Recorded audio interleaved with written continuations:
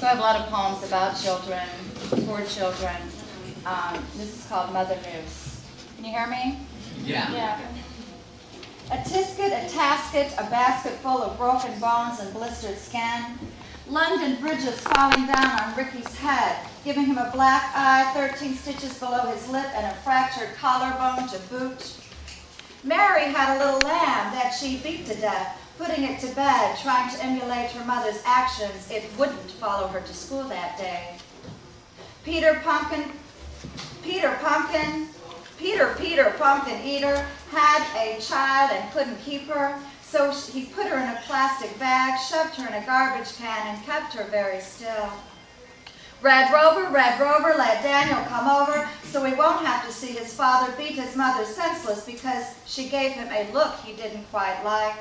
Mary, quite contrary to the fact that her child starves to death while she picks up a six-pack of cool beer to consume with her boyfriend in the back. Cross patch, draw the latch across the closet door because Mommy couldn't afford a babysitter today.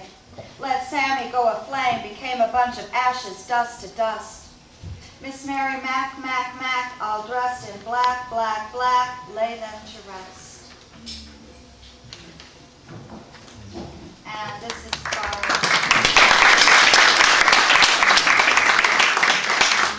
I'm a huge fan of Tom Robbins and was honored to meet him a few months ago when he came to visit, and I actually was able to give him this piece. This is a poem that was inspired by one of his, not his last book before that, long name.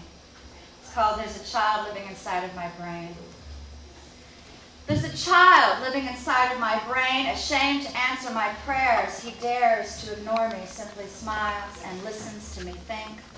There's a child floating along my skin, my arms disjointed, unscarred belly, pigeon-toed legs, free-flowing child, like ski slope snow ride.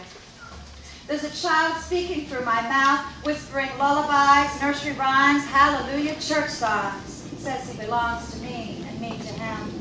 There's a child so scared to dream or to be seen with me that he shrinks and moans and throws a temper tantrum to the sky and rather die than call me his mom to say he is my son.